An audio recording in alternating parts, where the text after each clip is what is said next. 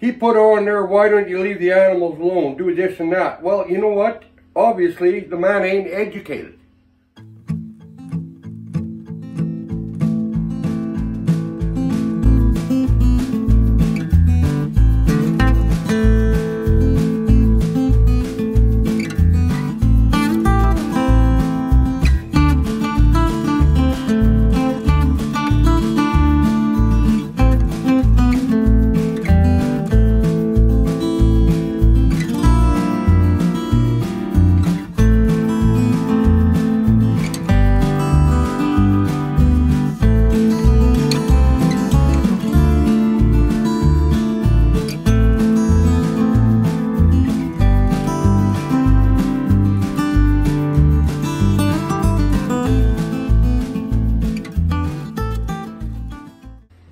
Well, now we're going to get this Marten done up. I almost forgot to video a little bit of it, so I got him started anyway, but that's all right. I mean, it's just a matter of cutting, right? So they're easy. They're just like a big weasel. And the thing is, what I like, I rigged up myself a winch for the big dogs, you know, otters, coyotes, wolves, all that stuff. It makes it a lot easier. I mean, you start lifting and hooking, and this just runs off my little battery pack, so 12 volt, but she works.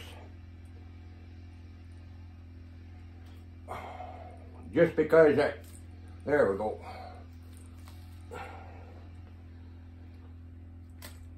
Same principle as the weasels.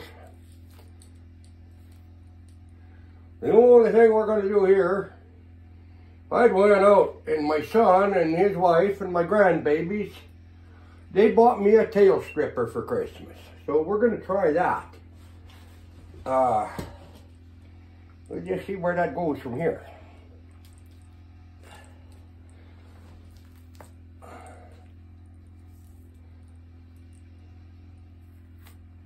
Yes, so these winches, oh, they're the answer. It's saves a lot of work. I mean, I do these over my knee too, but oh yeah, I forgot to get that stripper out. That's right.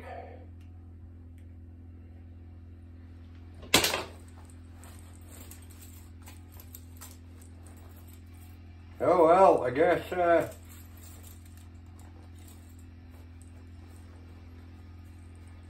we'll see how this works. We just I had a plastic one before. That's just to take the bone out. So we'll see. You know what I'm going to do? I'm going to put these both together.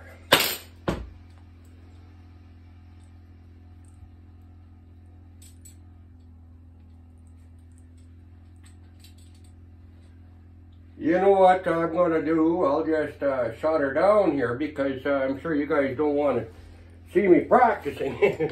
But I've used these before, but not for a long time. I've never had a metal one, so they're supposed to work. Look at that, it does. Look at it, perfect. I'll split the tail after. Now what I'll do is just lift it up. Oh, God. Whoop, wrong up.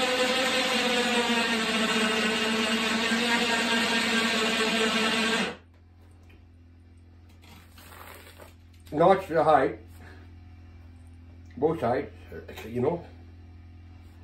Then just give a pull. Down to the ears.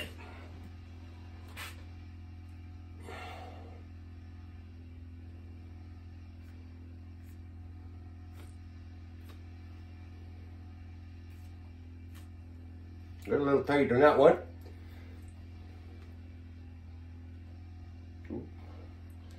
Oh, he's got a bugger jaw here.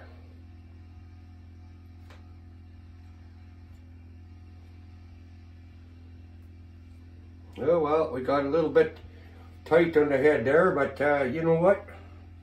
It's the head.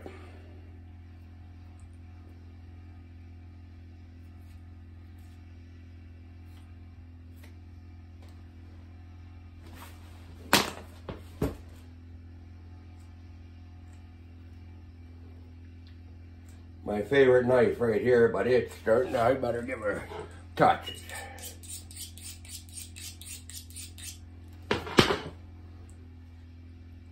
Yeah, that's better.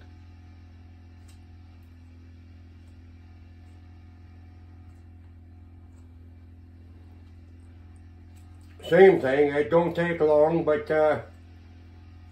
again, like I was saying, you guys, it's I was taught, if you don't do your best, try your best.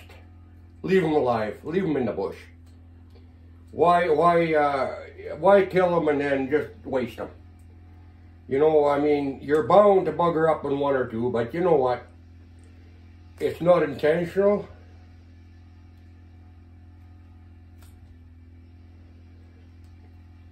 It does happen.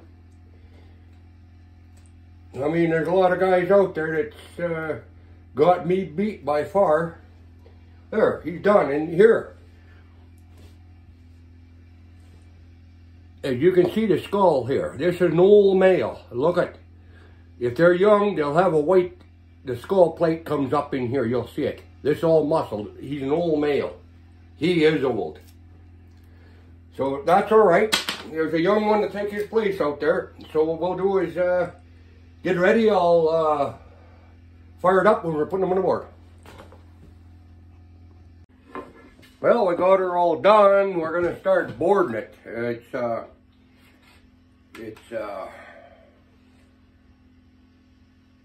good Marten, big old male. So I got to use a big board. And you guys, here's the thing. The board, it's one of my largest. I got them all marked. If you look close, what does it say? Dad's. It's one of my dad's boards. I got probably about 12, 14 boards up here. And you know what? I put these on the board all the time, and every time when I use one of my dad's, it brings me closer and says, Dad, I wish you were here. You know, I lost my granddad. He taught me how to trap. I was young. I was probably 17 when he passed, 16, 17. If I remember, my dad, while I was young again. So, I think I was 32 or 33 when he passed. So, I just wish the boys could be here with me. But anyway, it's the same thing as a weasel. Always scrape up on them. Always scrape up. It's just one of those things, yeah. Once in a while, you do a slip. I haven't yet. Not this year. But a little bit of a slip. If there's a bubble in your board, or I mean in your hide, and it hits the board, yeah, you're going to cut. And just be careful of that. But same thing, we'll just scrape them up under each armpit and down underneath and the belly. And the Martens, there's belly fat. So get rid of it. And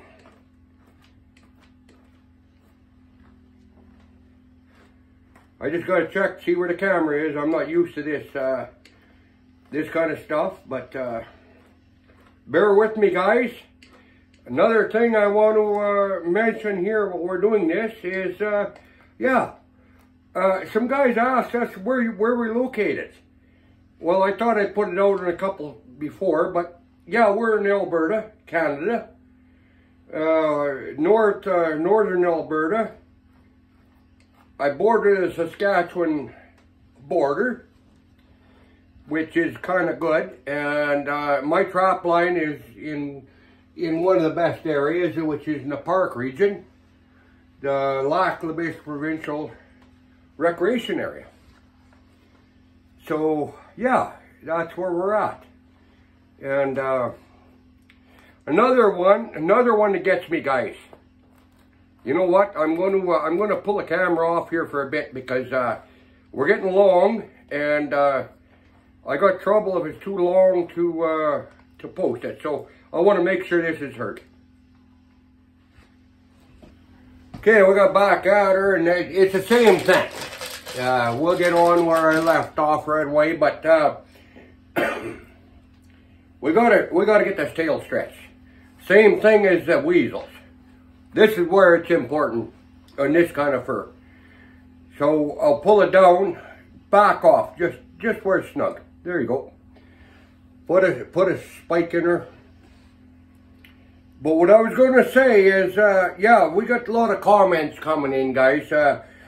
Most of them are just awesome. I love them. But there's one fella, it's been bugging him, like, he put on there, why don't you leave the animals alone, do this and that. Well, you know what? Obviously, the man ain't educated. As far as I'm concerned, maybe he's doing something I don't like. For instance, we go to his house, maybe he's the same guy crying.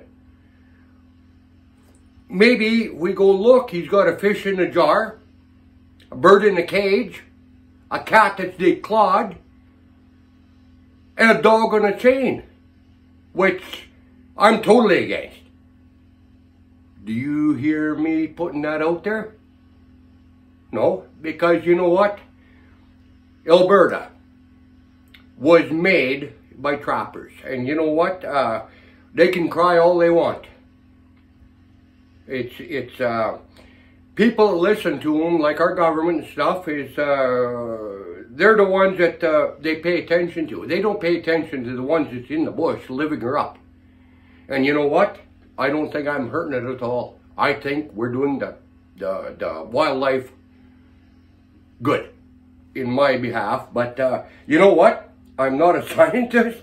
I'm not a biologist. I'm not a crybaby. I just live. This is what I want to do.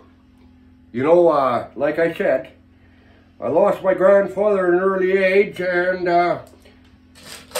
that's why I'm here, because he made a living off what I'm doing right now.